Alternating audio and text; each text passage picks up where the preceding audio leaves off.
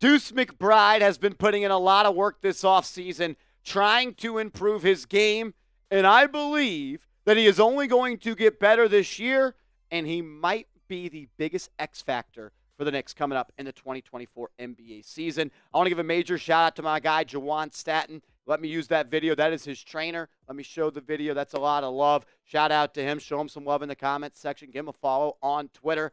And make sure you also show my guy, Deuce McBride, some love. Type those twos down in the comment section for Deuce.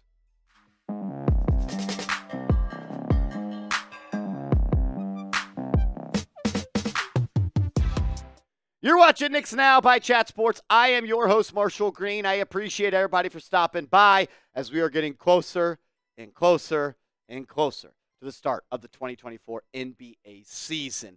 Shout out once again to Jawan Staten Sr., NBA trainer. He works out with Deuce McBride. He's been helping him getting his bag all summer long. And the things that we saw in this video, Deuce McBride working on, are things that I think are going to take his game to another level. That pull-up jumper in transition. He can add that. Then a counter move off the pull-up in transition. And then a guy just getting downhill and continuing to improve his game in the paint. If he can pull off a pull-up three in transition, a one-dribble pull-up off the pump fake from three in the mid-range, Deuce McBride is going to add another element to this offense. I believe he is going to be maybe the biggest X factor for the Knicks this year, because not only is he just an elite weapon on the defensive end, what he has done to grow as a player on offense, it cannot be ignored. And one thing that I know all New Yorkers love, one thing that I know all New York Knicks fans can appreciate is hard work, is grit and grind, putting in the work. That is what Deuce McBride did.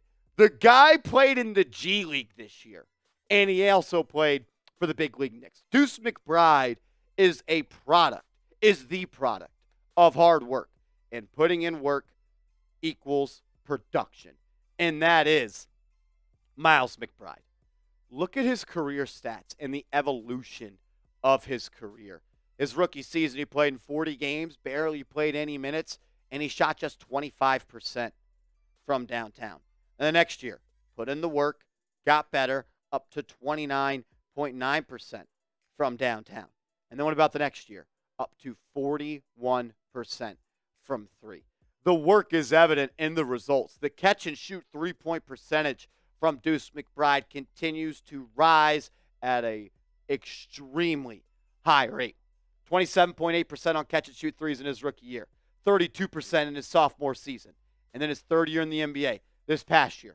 42.2% on catch and shoot threes. That is at an extremely high number, and it's one of the higher numbers of guards off the bench in the NBA.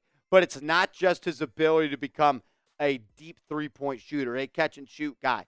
He is someone that has improved tremendously at attacking the basket and getting the ball to fall on creative layups. How many times in the postseason do we see him go to the lane and he's throwing up almost like a left-handed sky hook off the top of the glass? 2 years ago, or I guess that was, 2 years ago, he shot 51% on layups. This past year, he almost shot 60% on layups. And when his number is called, when he has to be inserted into the starting lineup, he finds a way to produce. In 14 starts last year, Miles McBride averaged 17.9 points per game, 4.1 dimes, and he had an electric shooting stretch. North of 45% for the field and north of 40% from downtown. The ability for when a guy like Jalen Brunson gets hurt, or a guy like Mikal Bridges gets hurt, or OG Anunoby, or last year, DiVincenzo or Hart, you could throw in Deuce McBride, and he's not going to miss a beat in the starting lineup. Look, he played 19.5 minutes per game in the regular season. He saw that jump to 26.7 minutes per game in the playoffs. Deuce McBride was a major piece of the postseason success that the New York Knicks had last year. He shot 37% from three. I believe that is only going to get better. Why do I believe, though, that he's the X factor for the Knicks? Because when he plays and he produces, outside of Brunson, Hart, OG, in my opinion, he's got maybe the strongest sway on Knicks wins. The Knicks were 13-5 last year when Deuce made 3 threes in a game. The Knicks were 16-9 when Deuce made 2+ threes in a game. When Deuce plays, the Knicks win. When Deuce hits shots like he did all year last year, the Knicks, they win a lot of games. The craziest thing about today's video is we haven't even talked about the impact that he makes on the defensive end. We showed you his shooting numbers, his improvement as a shooter, his improvement as a scorer, his growth as someone that can finish around the basket.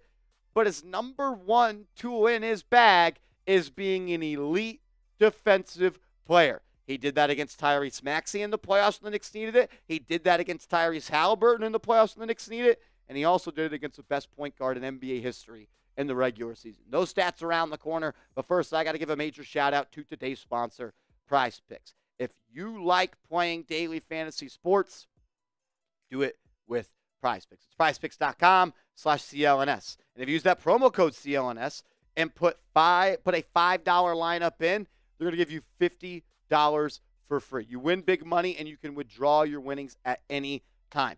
Right now, Prize Picks already has some season-long lineups that you can go out and play. So if you want to be there before the season starts, you can go ahead and do that right now. But they have football, baseball, basketball, NASCAR, college football, college baseball, college basketball. They've got it all at Prize Picks. And that's where you should go. prizepicks.com/CLNS, promo code CLNS. Be a real one. Support the show. Support the sponsor. Turn $5 into $50 for free. prizepicks.com/CLNS, promo code CLNS. Everyone knows that Deuce McBride is an elite defender. That's why I wanted to start today's video talking about his offense and the growth there and him putting in the work on that as well. But we also can't sleep on the weapon that Deuce McBride is, that Tom Thibodeau has in his back pocket. Anytime a guard gets hot, anytime a perimeter scorer starts to heat up, Deuce McBride is able to go out there and make a major, major impact. What about the game from this past spring where the New York Knicks played the Golden State Warriors and they won?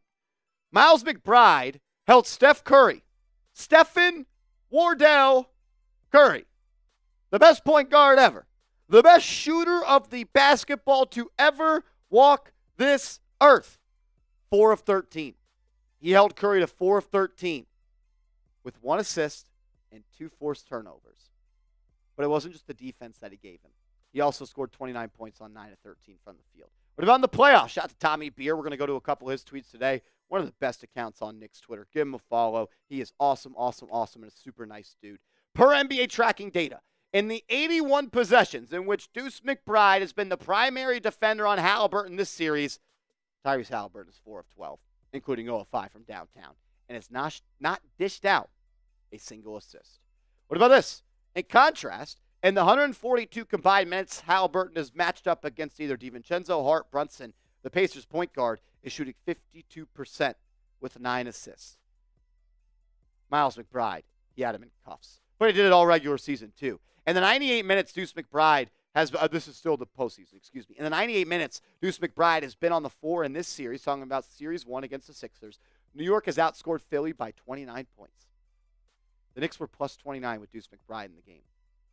The Knicks were minus 25 when Deuce McBride was not in the game. What about in the regular season? Dating back to mid-March, there are 3 players averaging more than 19 points per game while shooting more than 50% from the field and over 45% from downtown. LeBron James, Paul George, and Miles McBride. Deuce! Shout out to Deuce McBride, man. A product of hard work. He puts in the work. He reaps the reward.